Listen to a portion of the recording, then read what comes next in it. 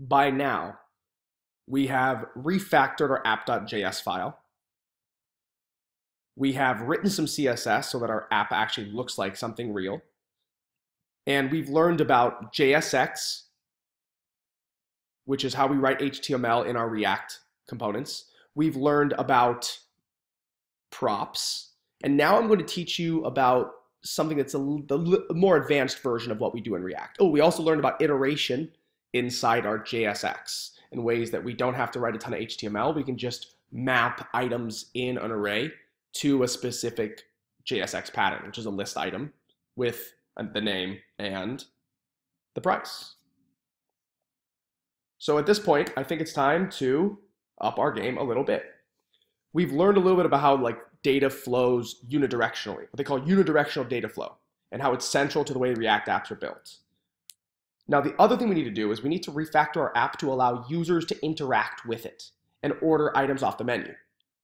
Now, to do this, we're going to upgrade our pure functional components here, but they're called pure functional components because they just take in some data and display it, nothing else, right?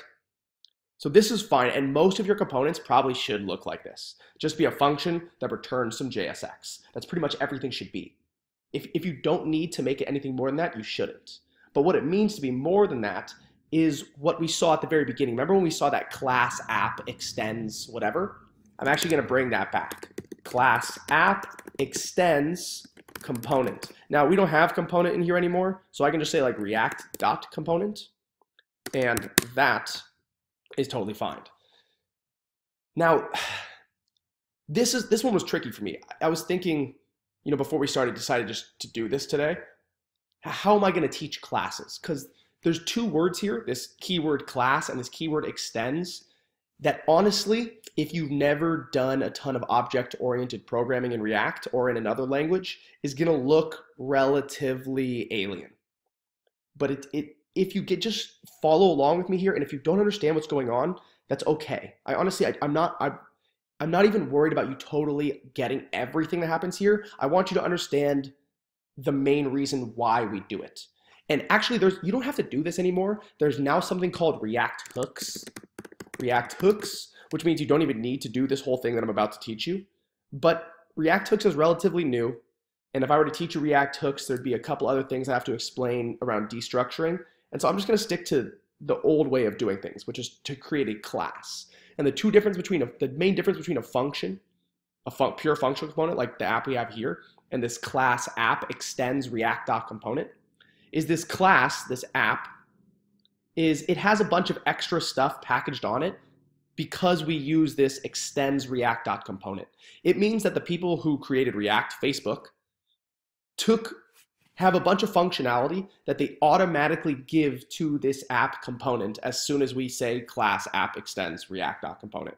Or if you want to import the component like this from React, you don't even need to say React.component. You can just say class app extends component. And basically all you need to know is that they're the same thing except they have a couple new, let's say, customs in the way we write a class. You have to give every class a render method. And this method, this render method here, is what actually gets called. You know this function? All it does is it executes this function, it runs this code from top to bottom, and then it returns some JSX. Classes work a little different. Classes, whenever they want to display the HTML here, they call this render method. And so the render method is what should return some JSX here. Is that cool with you? You all right with that so far? So the way you can think about it is there's nothing else that's different here other than the class app is just like a functional component in that it returns some JSX. And so before our function, our app looks like this, we're just going to do the exact same stuff, except we're going to put all of this inside the render method, like so. So I'm going to copy all of this. I'm going to come here to my render method, and I'll paste it all in there. And I'm just going to indent it a little bit. And I'm going to get rid of this old function. Actually, I'm just going to comment it out so that you can go back and look at the difference between them later. But that's all you need. That's it. And if you do that and press save, you see that nothing's really changed. Nothing's changed in our app.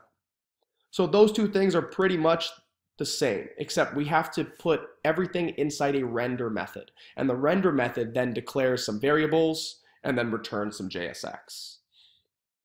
Now this is what's known as an ES6 class-based component. This, again, you'll recognize this from when we first bootstrapped the app through Create React App.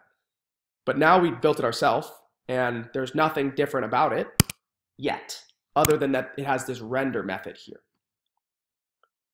So, actually, you know what? I think that's enough. That's all you need to know for right now. We just refactored it to use classes. Now, next, let's talk about why classes are useful and how we use them. Cool? So I'm actually just going to end this video here, and we'll do it in the next one.